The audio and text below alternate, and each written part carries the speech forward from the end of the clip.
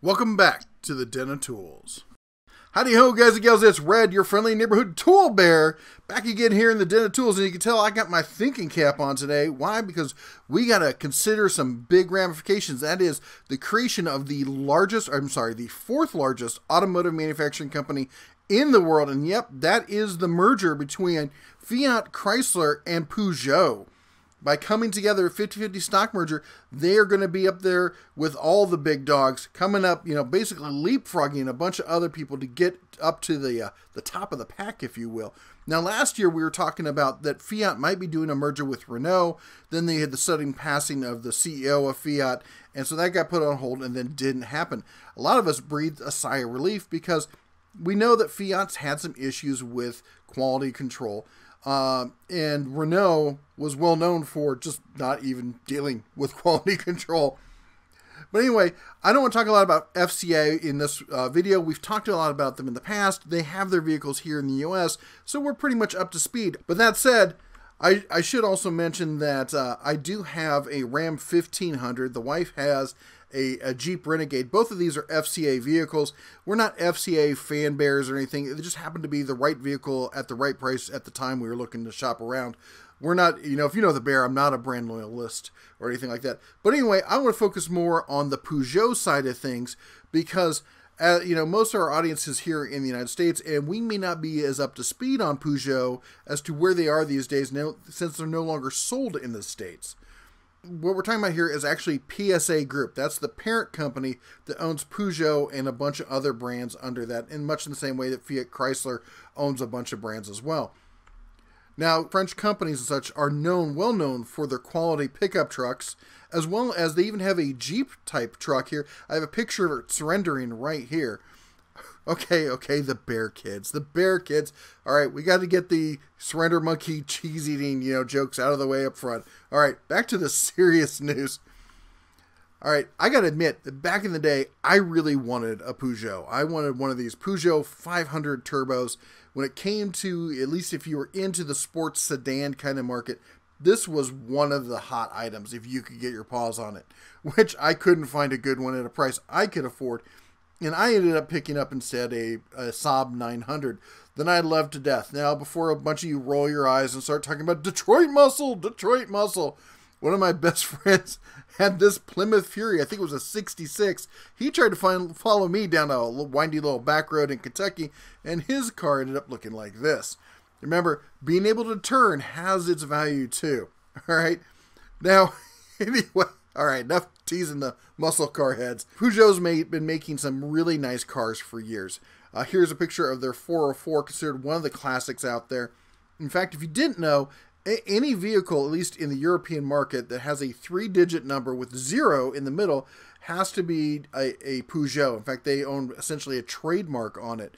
Porsche, the 911, was originally called the 901, and when they brought it to, I think it was the Paris Auto Show, Peugeot walked over and said, you can't do that, and if you produce it, we'll have to sue you. Porsche didn't want to get into it with them, so they just struck out the middle number and put a 1 in its place, and that's how you get the Porsche 911.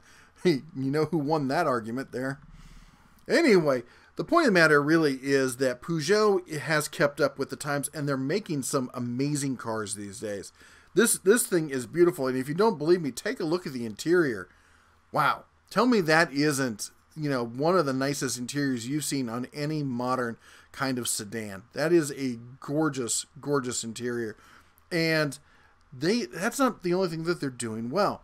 They've got a great mid-size SUV. They've just announced their new larger SUV. Now, that said, that's European standards.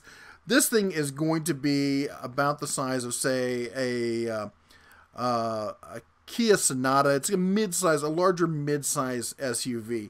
So, they do have some vehicles there that could compete in the U.S. markets, but they're not really going to be probably stepping on the toes of anything you see from Chrysler right now. Now, we don't know if they're actually going to be launched in the U.S. markets. We're just talking about possibilities. We got our thinking cap on. We got to think where this could go. Now, I touched on reliability before. Here's where comes the good news. There were a few years where Peugeot wasn't doing so great as far as reliability. In fact, many automotive manufacturers have dealt with that in the past.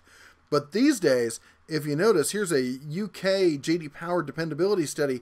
Look who's up at number 1 there. That's Peugeot. Now, if you look way, way, way down there, you can see Renault, and that's why we weren't too happy about Renault stepping in there. But the fact of the matter is, when it comes to reliability in Europe, a lot of people are looking to Peugeot. Hopefully, that can kind of cross over into the FCA world, because ultimately that's where the real savings for this merger is going to be, is in sharing platforms going forward. It's going to take years for this to really see an effect over here or over there, but at some point, sharing platforms, sharing parts and such like that, maybe we can start seeing that kind of dependability in Jeep and in Ram and the other, Dodge Chrysler kind of products that we'd like to see it in. Now, real quick, I want to talk about a couple of the other brands that they own, and that is Citron. Of course, this is an old classic one. It's a beauty. They also own Opel, which they bought from GM. Now, we'll talk more about that in a bit. Buick, if you didn't know, the Buick Regal here has, for the last handful or more of years, actually been a direct Opel brought over from Europe, rebadged as a Buick.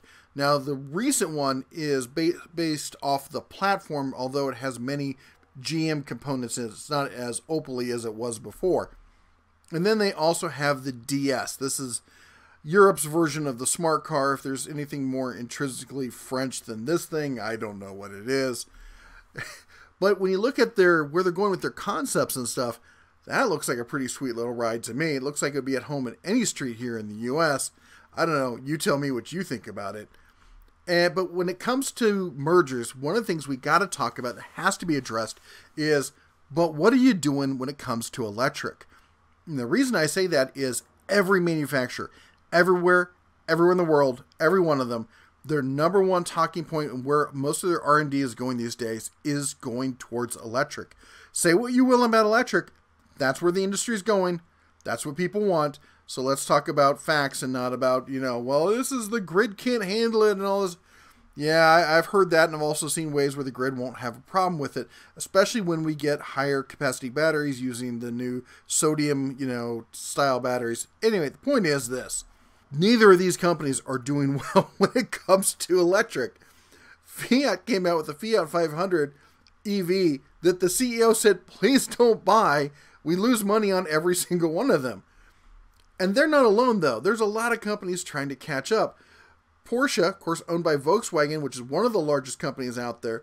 Everyone thought this one was going to land and was just going to punch Tesla in the nose because they announced at 300 miles of range. That's going to be great, except it came in at 201. Yeah, that's not exactly making, Elon tremble in his boots there. And then Volkswagen said, we're going to come out with, I think it's called the ID3, this hot hatch, Volkswagen all-electric, and it's going to be great, right? And then they immediately turned around and said, but we're not going to launch it in the U.S. due to lack of demand. Due to lack of demand. Yeah. So this is the reason there's a lack of demand, because we have the Tesla Model 3. They can't touch Tesla, and why? Because Tesla has a huge head start. You can say what you will, and I know a lot of you hate Elon Musk and whatnot, and you just despise the fact that he's got tons of money, makes great stuff, and sleeps with supermodels. I can understand there's a lot to hate about the guy. Okay, I'm taunting you, I know I am. But the point of the matter is this. Just when it comes down to strictly business, they can't touch the Model 3, and no one else can. And as such, it doesn't even look like they're going to try. And then when Elon launched the idea of the Cybertruck with 500 miles, every automotive manufacturer out there said, we got to do something now or we're going to be done. There's no way we're going to be able to catch up with this guy. Well, that's where it gets funny. They'd been dealing with GM, and they had this bright idea because they were sending Opels over there. And I know, every time I think of Opel, this is what I think of.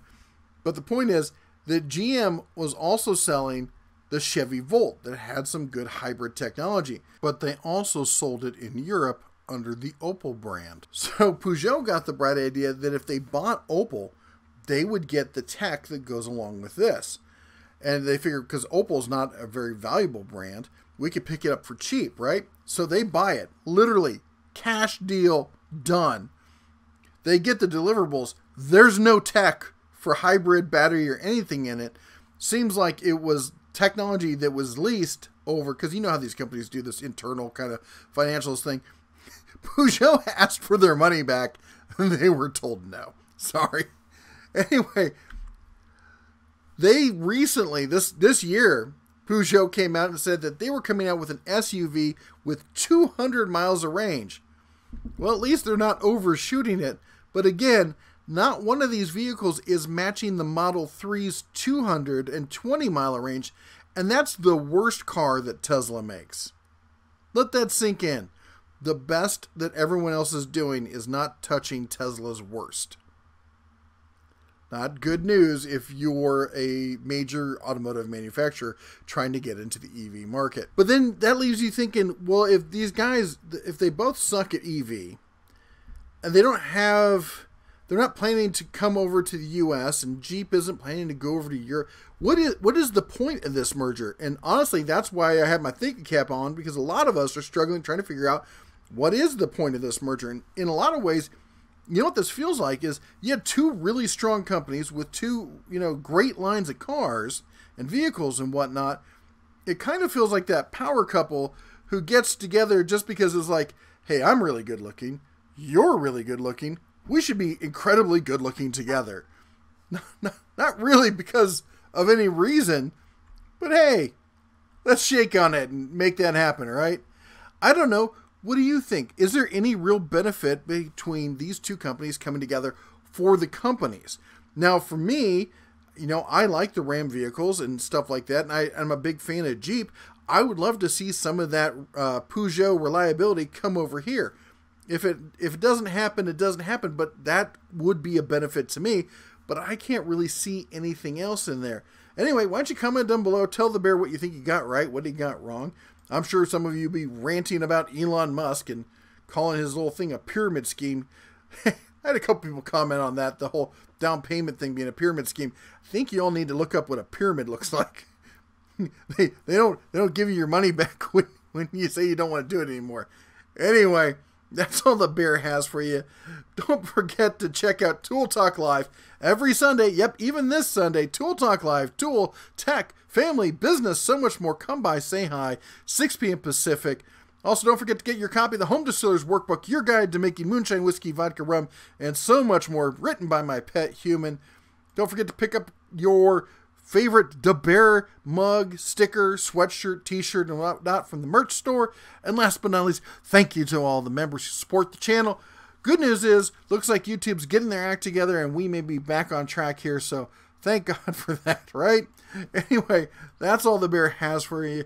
Good night, God bless, and as always, shine on.